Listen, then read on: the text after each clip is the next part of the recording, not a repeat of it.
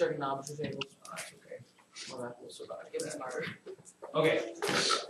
Here is the deal. This is just the way to remember. Trigonometry is, well, this part of trigonometry is only about ratios or fractions and making fractions. And the way that people teach it and people know it is this. SOHCAHTOA. Say that with me. SOHCAHTOA. That's just the way you're going to remember the relationships here. Because what SO means is this. This is the trig function sine, S-I-N-E, equals the opposite. Remember the other day when we talked about opposites, hypotenuses, and adjacents? That's what that was leading up to. The ratio for sine is the opposite side over the hypotenuse side. This C is cosine. Cosine is the fraction adjacent over hypotenuse. And T, anybody know what the T is? Is if you look on your table. Tangent. There you go. The relationship for the tangent, I don't know where these words even came from, but that's what they are, is the opposite side over the adjacent side. So you've got sine, cosine, and tangent. When you get into real trigonometry, there's like the opposites of them, which are cosecant, secant, and cotangent. But you don't need to know these three are the ones.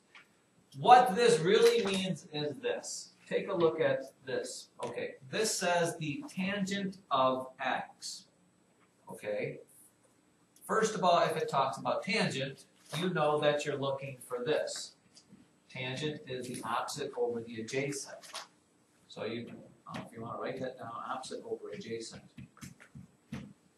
The second most important thing is here, you have to know what angle you're talking about. Just like when we talk about opposites adjacent, it changes based on what angle you're looking at. And they'll never look at the right angle. It's either going to be angle X or angle Z. In this case, you're talking of angle X. So what side is the opposite of angle X? It's this side here. What is the number? 16. Okay. What side is adjacent to X? Remember, this is the hypotenuse side, so it's not that side, so it has to be this side, which is 30.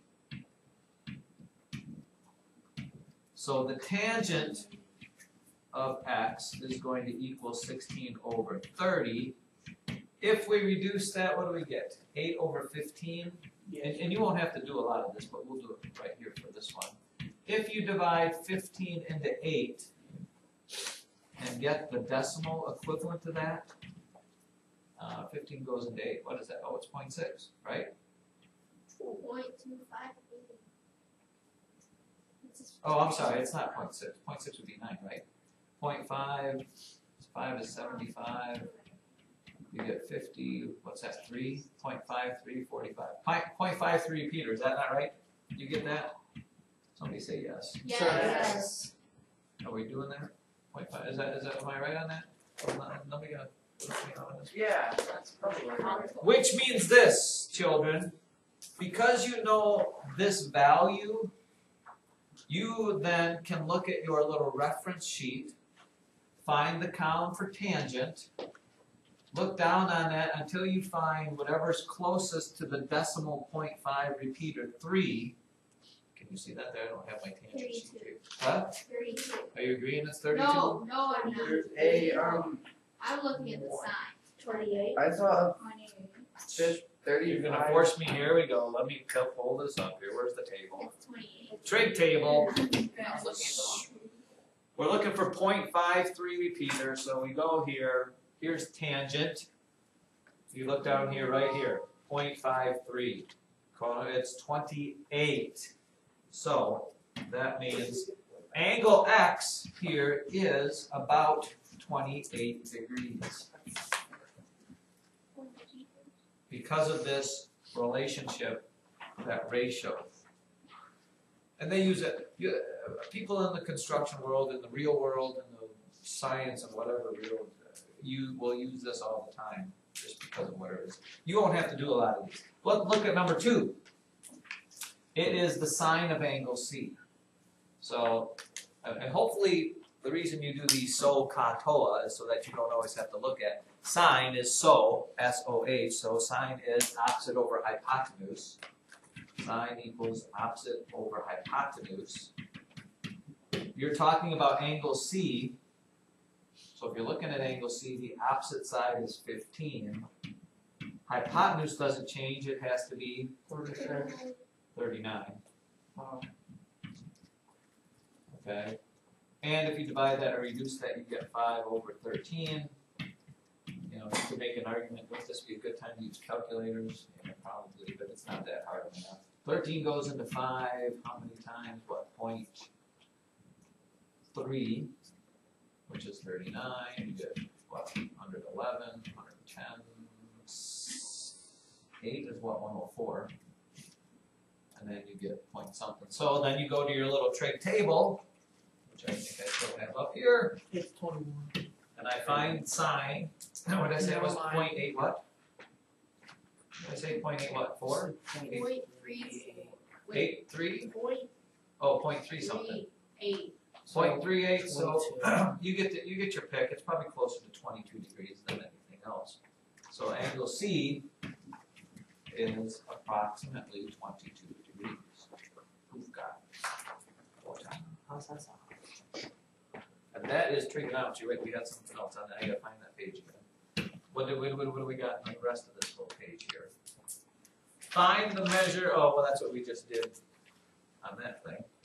You want to take a shot at doing this one, or do you want me to? Oh, no, I'll do it. Sorry, because we didn't talk too much about this. So you have this, those two problems there. You get your choice. So you have to kind of do a little figuring out here. We are looking for this angle here, right? That's the question mark. So what info is given? What two sides are given to you? You are given the, well, you know the hypotenuse side, and you know the side that's opposite. So you want to find the trig function that uses opposite and hypotenuse. So if you got so katoa, which one of those has opposite and hypotenuse? Sine, right? Sine is opposite over hypotenuse. So you make that ratio. Side opposite is 49. Hypotenuse is 53. Oh, we really desperately need a calculator here. I'm going to do it for you. I don't know if you'll need a calculator tomorrow or whatever. I'll get you one. But let's look and see what the calculator says. Calculator says 49 divided by 53. That equals what? Was it 0.924. 0.924. You then look at your reference sheet under sine 0.924. 60. Oh. 67 or 68. Which one's it closer to? Either one would probably be okay. 67 or 68 degrees. Check the one there. Oh, is number 4? 4 is exactly the same, isn't it? Is it side opposite over side over hypotenuse again? 4 you would use sine again. Sine equals opposite over hypotenuse. I'm going to let you see if you can tell me how many degrees that angle is right there based on the info you've got there. Am I going to have to let you use calculators? Look at this. Find the value of the ratio. Find the measure of the indicated angles to the nearest degree. I guess I'll have to. Strange indeed. Sine, cosine, tangent, cosecant. Do we get an answer?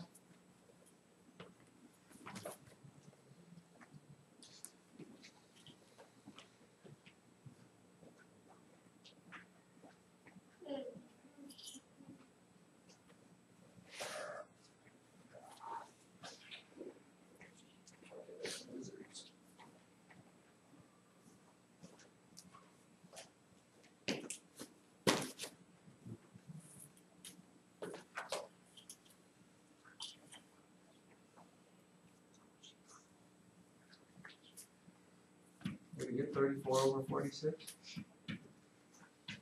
Yay. Which is 17 over 23. Oh, I got it.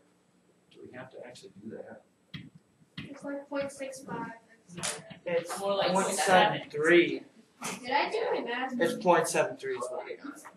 Yeah, I got it. What? It's 7, 47. 21, Yeah. 2, 14, 16. Yeah. I got 48. And then 90 is. It's either one. Oh, wow. 4 is Wait, what'd I 92. do? It's pretty close to I did 0.74. So 0.739? Yeah. 40, it's 47 or 48. 47 times Oh 7 yeah, is multiply that. 47 or 48. So just kind of pick the one that's closest. You could probably put it in whatever thing and it would probably get you there. So, Yeah. Oh, that's okay. this won't take you long. Here is one worksheet. You will probably want to grab one of the calculators. Grab your number, right? I'm pretty confident in your availability, although most of you got that last one. I'm trying to get my number out. So start. Everyone. It's right there. Bruce, did I run out? Did everybody have one? Why do I have that? I can take it my number 6. Wait, brother has one of these. Steve.